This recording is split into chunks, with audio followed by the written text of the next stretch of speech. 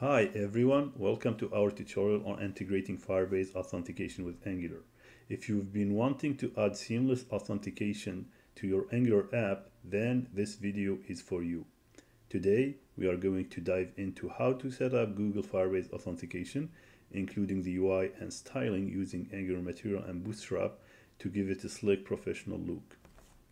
In this video, we will walk you through everything step by step. So even if you are new to Firebase or Angular, you will be able to follow along and implement authentication easily. Here is what we will cover. First, we're going to start by setting up Firebase in our Angular project. Then we're going to setting Angular Material and Bootstrap for styling. And then we're going to implement the authentication with Angular using Firebase. So we were going to implement sign in with Google or custom sign in option. Then we're going to create a responsive login, logout interfaces. After that, we'll guide you through how to test and debug in case you have errors. By the end of this video, you will have a fully functional Firebase authentication system in your Angular app, whether you're building a small personal project or a large application. Firebase makes authentication easier, and with Angular Material and Bootstrap, your app will look and feel amazing. So let's get started and dive into the world of Firebase authentication in Angular. Make sure to subscribe and hit that notification bell so you don't miss out on any new tutorials. Let's build this together.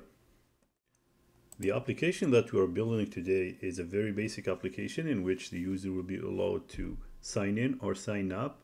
And if the user signs in, you will be able to see the dashboard. Otherwise, the dashboard will be blocked. So when you try to navigate to the dashboard manually, the application will redirect you back to the sign in. And when you sign in, you will be able to see the dashboard of the application.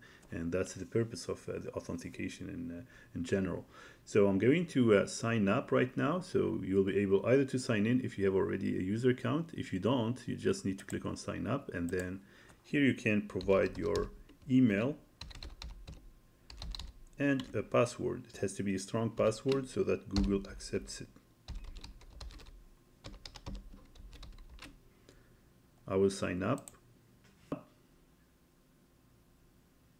Once the sign up is successful, I'm able to be redirected to the dashboard. So before that, I cannot. But now, since I signed in, I will be able to see the dashboard of my application. And after that, when I sign out and try again to go to the same location, it will always redirect me back to my sign-in form. And now, since I created that account, I will be able to sign in again and see the dashboard once again. So I can see my username and, my username actually is an email. And I can also sign in or sign up with Google. So to sign in or sign up with Google, I just click on sign in with Google, and this will open up a pop-up for me to select my account. But since I already selected my account in the past, so it will just redirect me to my profile or the dashboard directly. If you didn't do it, it will ask you to choose the account that you have, and you will choose your Google account. That's it. So you will be redirected to this dashboard. So it's a very basic application, but it can be a boilerplate for your authentication application or any application you'd like to build. So you can use this as a boilerplate. To help you to follow along with our tutorial, we are going to share with you the source code of the application that we have built already. All you have to do is take it from there and try to experiment yourself and see if you make mistakes. Keep in mind though that we didn't share our Firebase project properties, and you have to do that manually by changing the properties of the Firebase authentication within Angular by your own, let's say, Firebase project information.